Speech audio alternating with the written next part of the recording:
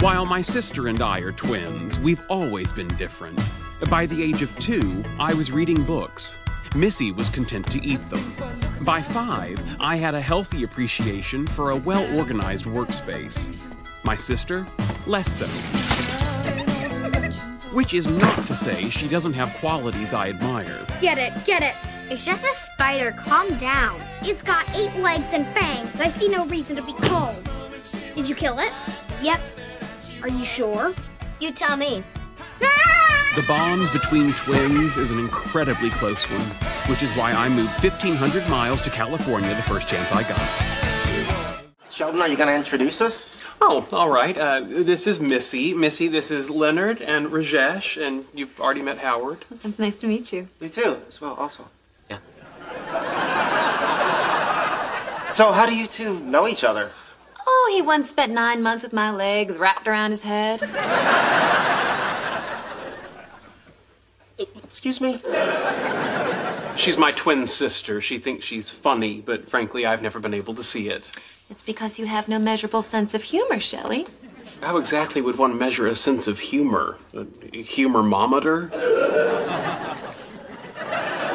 All I know is he's not in the same grade as me anymore, and I'm thrilled. Good luck with your finger painting. You're gonna get your ass kicked in high school. Hey, language. I'm not going to be assaulted. High school is a haven for higher learning. Oh, dear God. At least Dad's on my side. Doesn't matter. Mom's gonna win. She always does. But I have to leave for college at some point. If you went to college, you know what would happen? I'd enjoy higher learning. You would die. You would curl up on the floor and die. That's not true. You can't even take care of your own boo-boos. For your information, every college is staffed with a medical professional. My boo-boos will be well tended to. Sheldon, come back in here. I guess we'll find out what happened. I already know what happened. Mom won. And I had to drop off some papers for Shelley to sign from my dad's estate. The papers could have been mailed. Mom just sent you here to spy on me, didn't she? I guess that's why they call you a genius. They call me a genius because I'm a genius. Tell Mom that I currently weigh 165 pounds and that I'm having regular bowel movements. Enjoy the wedding. Goodbye. Whoa. If the wedding's not until tomorrow, why don't you stay with us tonight? Oh, I don't think so. Shelley doesn't like company. Even as a little boy, he'd send his imaginary friends home at the end of the day. They were not friends. They were imaginary colleagues.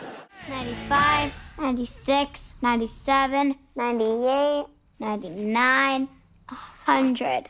You missed 11 numbers. I don't need to be good at math. I have beautiful hair.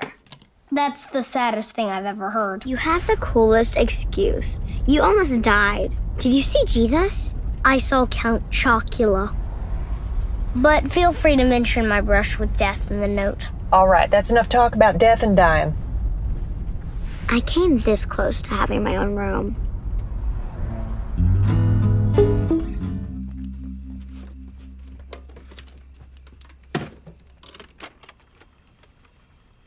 Notes for psychology paper. What you doing? Shh.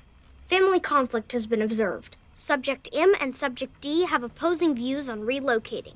You better not be recording over my Janet Jackson tape. Would you please? Who's Subject M and Subject D? I can't tell you that. You might skew the results. Okay. Then tell me what skew means. Are you going to talk the whole time? It seems to be annoying you, so yeah. So anyway, we're 8 years old, and Sheldon converts my easy-bake oven to some kind of high-powered furnace. Just classic. I needed a place to fire ceramic semiconductor substrates for homemade integrated circuits. He was trying to build some sort of armed robot to keep me out of his room. Made necessary by her insistence on going into my room. Anyway, I go to make those little corn muffins they give you. There's a big flash. Next thing you know, my eyebrows are gone. Not your eyebrows? Yep. I had to go through the entire second grade with crooked eyebrows my mom drew on. Is that what that was? I just assumed that the second grade curriculum had rendered you quizzical.